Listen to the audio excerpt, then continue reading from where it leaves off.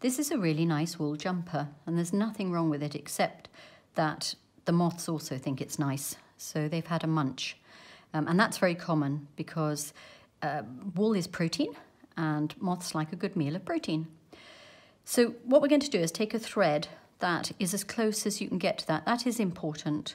If a really nice jumper needs mending, it's worth buying the thread that matches. And when you're buying a thread, always make it slightly darker. That's important. So what I'm going to do is secure the thread, and I hope you can see this. Secure the thread over to one side. Now my aim is to go up and down these knitted loops, catching them. There we are.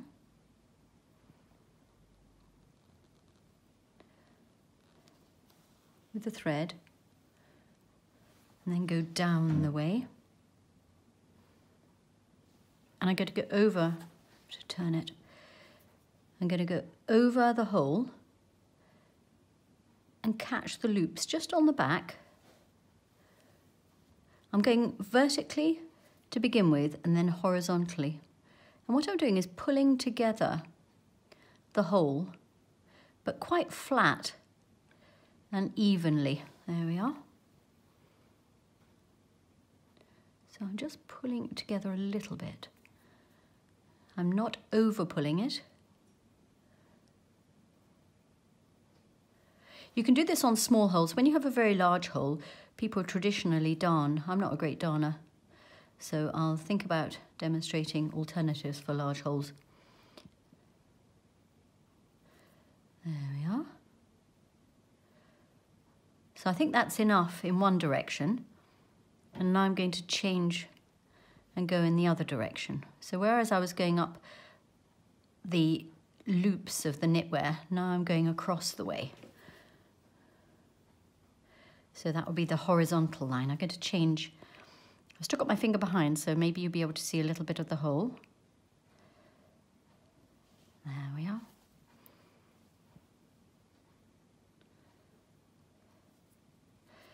And so this is sort of filling the gap with the remnants of the knitting, but keeping it nice and flat. Not bunching it. There we are, pulling it in slightly, just so the hole is eliminated and filled with wool. There we are.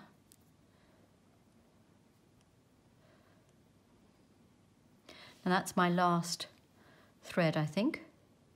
So can you see, that's the hole, one side still not filled, and this is the hole where we've gently pulled the edges of the munched area together. Now I'm going to secure my thread, clip it, and then I'm going to press it with a steam iron, and we'll take a look at that. So I'll leave one open and one shut to demonstrate. I'll trim that thread.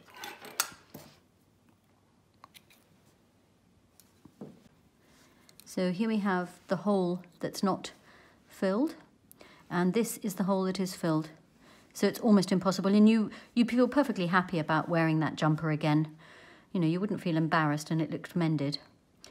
Wool responds well to steam, and steam tightens the fibres of wool. Now you don't want to iron it flat, because that can make it go a bit shiny. So I've filled my iron with water, and I'm going to just steam this, lifting the iron slightly over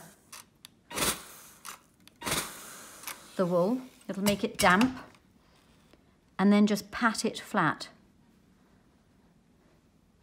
Now, because this is a small hole, you wouldn't notice that much difference with the pressing. But if you leave it then to dry, those fibres that have been melded together will sit happily. And I think that's a pretty good job, and it's a good jumper saved.